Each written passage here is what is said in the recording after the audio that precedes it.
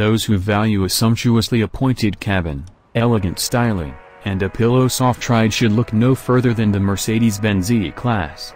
While rivals such as the Audi A6 and the BMW 5 Series may be more entertaining to drive, the middle child of the Mercedes-Benz sedan lineup is an effortless long-distance cruiser.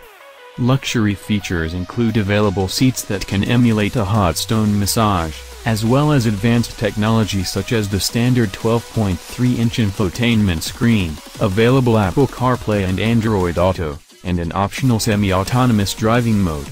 An all-new E400 coupe, based on this architecture, will debut as a 2018 model. What's new for 2017? The E-class sedan is all new for 2017 and adopts the more curvaceous design of its C-class and S-class stablemates. The interior styling and appointments also emulate those cars, with a large 12.3-inch infotainment screen set into a dashboard that's richly trimmed with leather, wood, and metal.